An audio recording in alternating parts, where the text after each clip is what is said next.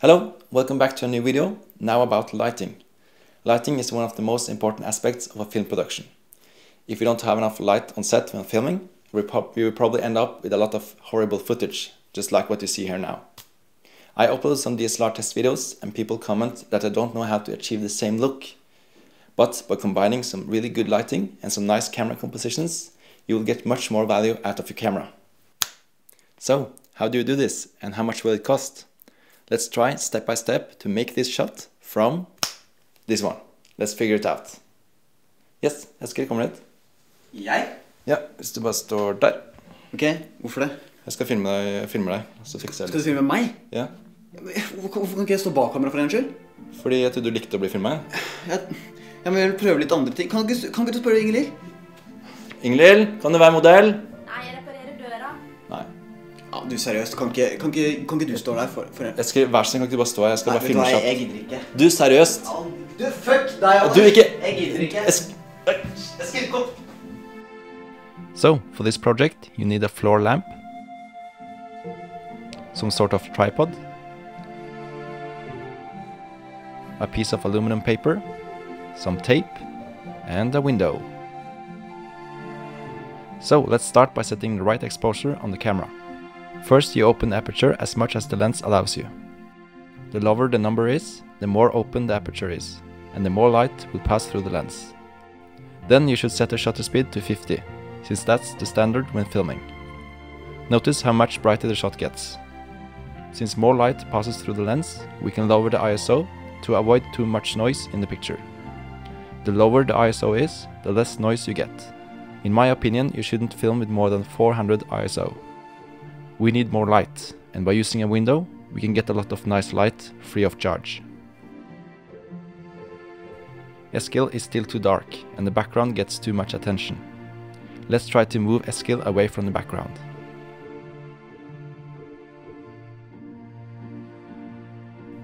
He then gets more light from the window, which enables us to lower the ISO even further.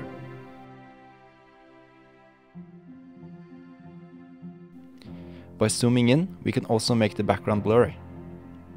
The larger the aperture is, the shorter depth of field you get. Since I adjusted the aperture to f4, I get a blurry background. So, let's sum up so far. We removed the curtains to get as much light as possible from our free light source, the window. And we moved away from the wall so we could focus on Eskil while having a blurry background. Just by doing these simple steps, we have already made a much better shot. Now it's time to set the white balance. Since the main light is appearing from the window, I will set the white balance to cloudy or daylight. There we go. If you are picky, as me, you may notice the lamp sticking out of Eskil's head. Let's move Eskil and the camera a bit to the side. If you prefer having the background even more blurred out, you can change to a faster lens. Let's try the Canon 50mm with aperture 1.4. The larger the maximum aperture, the faster the lens is. And the faster the lens is, the shorter depth of field you get. Some prefer to use a really fast lens and make the background really blurry. But remember that this makes it harder to focus on the subject.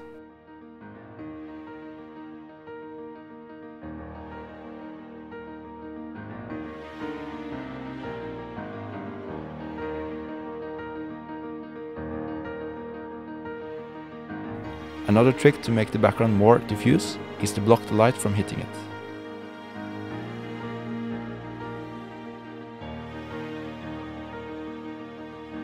Sometimes it's a good idea to use a blanket. But be sure to not block the light from hitting the subject. Now let's look at the light. It seems quite nice, but let's try to soften the shadow on Eskil's face. Find your tripod or whatever tall object you find and attach aluminum paper with some tape.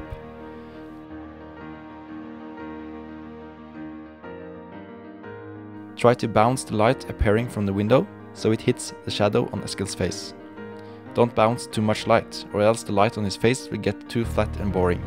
It's nice with a little bit of shadow. Now let's put up the lamp. Place it behind Eskil and point it towards his head. It will create a nice halo around him. Remember to use a directional light, so we don't light up the background.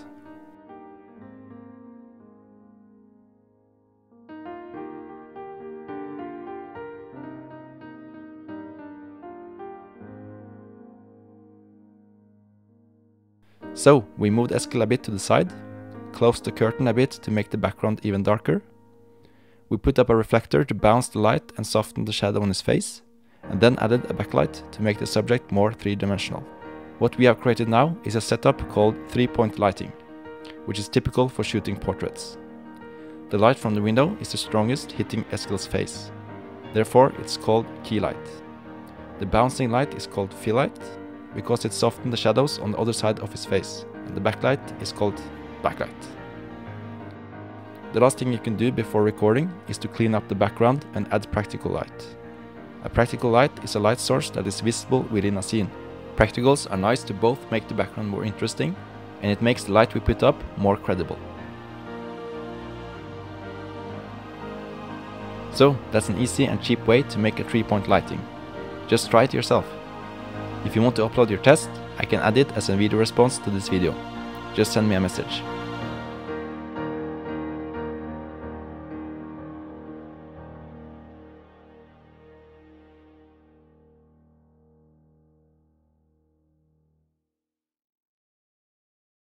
Thanks for watching, and thanks to Eskil for joining as an actor in this film. It wasn't that bad, was it? My pleasure. Okay, that's good. So I hope you liked the film, and stay tuned for more films, because we make a lot of them. So yeah, just stay tuned. Bye bye. Skulle du ikke si at de skulle abonnere på meg også? Nei, men... Vet du hva, Anders? Jeg gidder ikke! Jeg gidder ikke! Du, Eskil, om det... Det betyr vel ikke så mye, da? Eskil! Nei, kom tilbake, da!